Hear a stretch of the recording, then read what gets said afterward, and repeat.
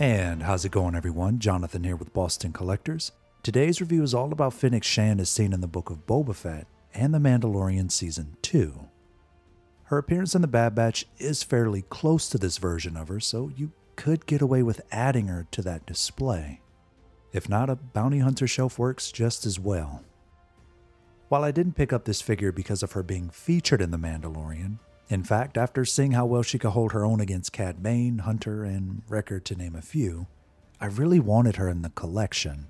So here she is, and I can't be more excited.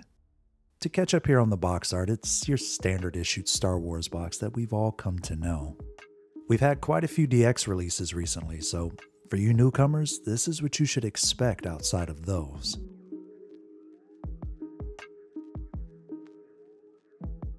And with the box out of the way, we can go ahead and start our review. As always, consider subscribing to the channel and like this video for us if you enjoy what we do. Let's go ahead and continue. Right out of the box, Fennec is equipped with a pair of neutral hands. I also noticed the material used for the molding is a lot softer than what we're used to. Next, we have a pair of fists. Considering these are all new sculpts for Fennec, Hot Toys did an awesome job making the molding appear as leather. Not to mention, a huge plus for me considering they come in pairs. Moving on, we end up with a hand that really required a pair, but we sadly didn't receive. More on that later. For now, its function is used for a few other accessories, beginning with the concealed dagger found in her modified rifle. It's painted to appear as metal, so don't expect any die-cast material here. Apart from that, they captured the look of her weapon pretty nicely. There's a subtle wash for a standard used appearance, but there's a small issue when it comes to slotting it back in the weapon. More on that in a bit. Outside of the dagger, she can also hold one of the 3 New Republic credits included in the box. For these to be as tiny as they are, they're packed with immense detail. I just wish I had more. I don't want to say that's on Hot Toys per se, but it's enough to get the idea across. The credits are then placed in the string pouch, which is another accessory we saw in the book of Boba Fett and The Mandalorian. You can have her holding it in your display or gently tied around her belt. For the final pair of hands, Fennec came with a pair of trigger hands seen here with her modified DL-44 blaster. It's a model we know, but we can't say we've seen this exact blaster before. Considering Fennec modified her sniper, I can't say I'm surprised she altered this weapon either. As per Hot Toys' usual skill, the dry brush weathering and the darker wash does a phenomenal job at making her weapon feel used. Not only that, the gold accents separate the gunmetal color from the brown handle in a beautiful way. If she isn't using it in your display, you can simply holster it on her right thigh. And I say simply because you don't have to break in the holster for this figure. Just note the iron sight when storing it. You don't want to harm the pleather too soon. Although she won't have it holstered for me, I don't really care for the way it makes her sides flare out further. And speaking of modified weapons, we also have Fennec's MK modified sniper rifle included with her release. This is another brand new piece that we haven't seen before and specific for Fennec's needs. The detail work throughout this piece is impeccable. I almost wish they went ahead and made all of the pieces articulated because of how well built this weapon is. I'd can't deduct points though. It's just so good to see in hand is all. Fun fact, and don't ask me why I found myself doing this because I don't actually have an answer. You can look through Crosshair's sniper scope, but you can't through Fennec's. I just thought that was interesting. Now, this is where not having the pair of throwing hands don't make sense. She unsheaths the dagger from the right, yet we only have a left hand for it. And it does get worse, because the dagger is way too small to slot into the butt of the sniper. You just kind of throw it in. There is a positive though, because I'm happy to see Hot Toys went ahead and made it retractable while also featuring the scanning drone fixed in the butt. I just don't care for the dagger slot. If space is limited, you can have the weapon strap over her shoulder, or crossbody depending on preference. The rectangular pieces found along the strap are glued on, so I wouldn't play with these. For the final accessory, we have a bottle of spotchka in a woven pattern style bag. The neutral hands work fine for this piece, believe it or not. For the last pieces included in the box, we have the character base featuring a tinfoil sticker of Fennec Shan's name. And on top, a textured sticker indicative of the sands of Tatooine. Fennec isn't flying around anytime soon, so Hot Toys included a crotch holder which is a little too tall for her. I find taking out the crotch piece and placing the stand between Fennec and her skirt piece a little bit better. And a few firm shakes for a stability check.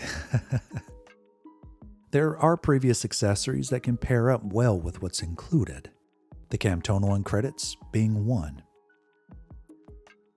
A Beskar ingot can also fit inside of the woven pouch with the credits. Or if Fennec's bargaining with Mando in your displays, she can hold a Beskar ingot as well. Or maybe a successful hunt landed her a Camtono of her own. Her trigger hands can hold it up without an issue. And recreating the fight with Hunter is tricky but doable. When it comes to using his blade, her grip is a little too wide, but again, it is doable. And now that we're done, it's adding all of the pieces to make her stand out in your display. I wanted more of a bounty hunter look for me, so I went ahead and threw everything around for more of a badass look. Don't forget to like our video if you haven't already. There's more on the way, but for now, let's discuss her portrait.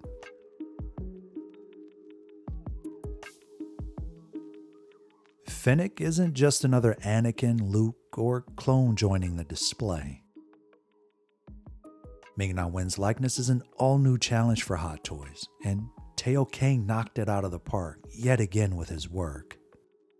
Alongside her portrait, Hot Toys included a wire to bend her braid, which enabled us to alter her look for display. It can be a little tricky if you don't remove her portrait first. If you find her braid floating upward, it's a simple fix. I find tiny micro adjustments can go a long way with making it appear lifelike. And don't worry, there are tiny holes hidden in her hair to allow the wire to breathe while posing.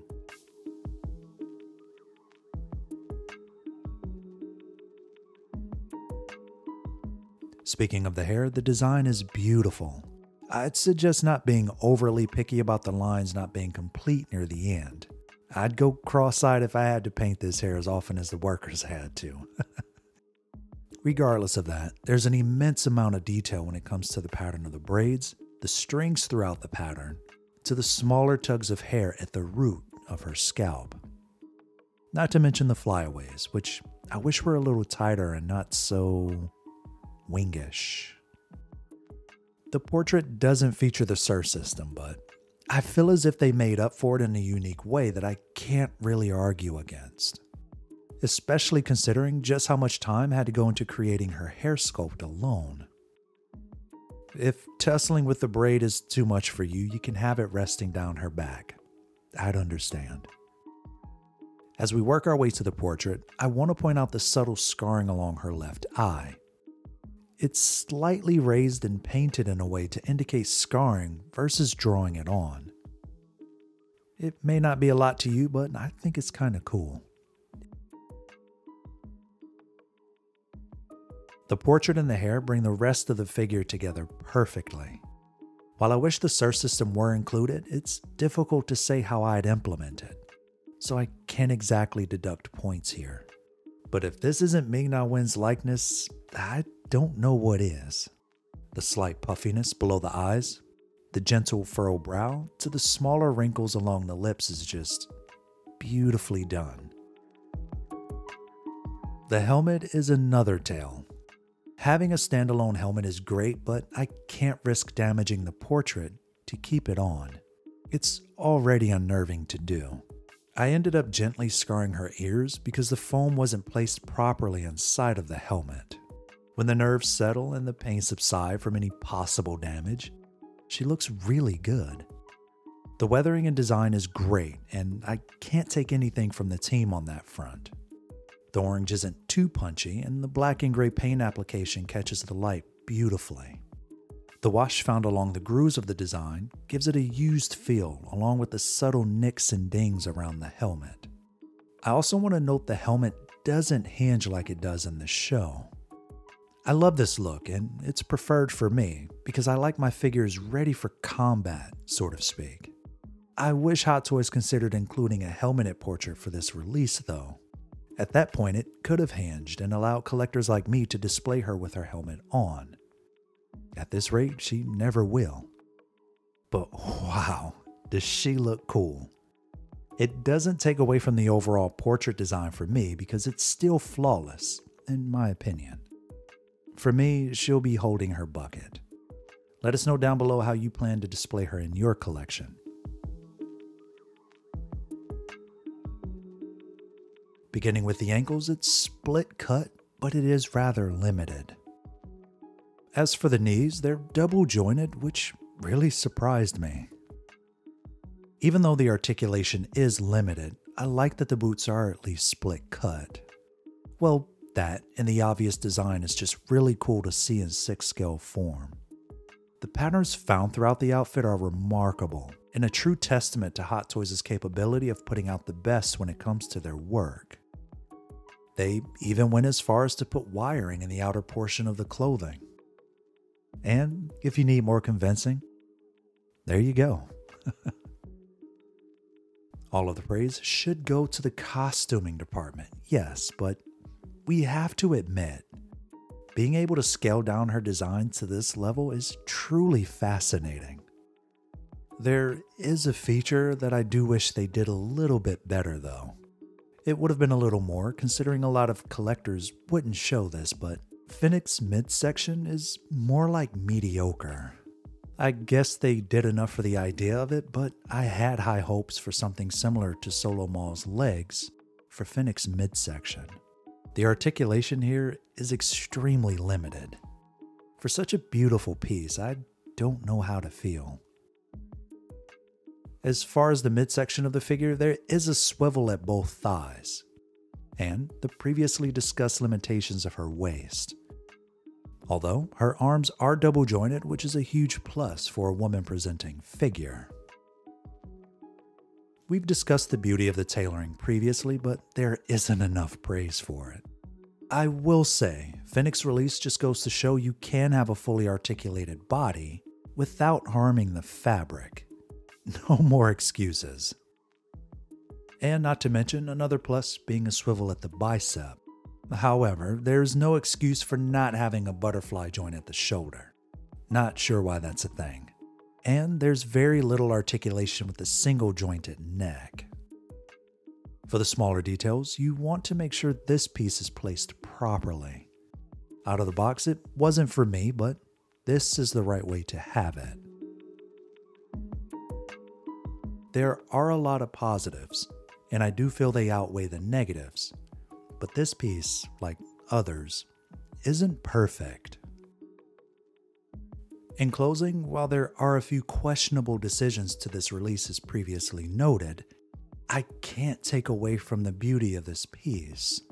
To me, it's like having a posable statue. Everything looks beautiful from the outside of it.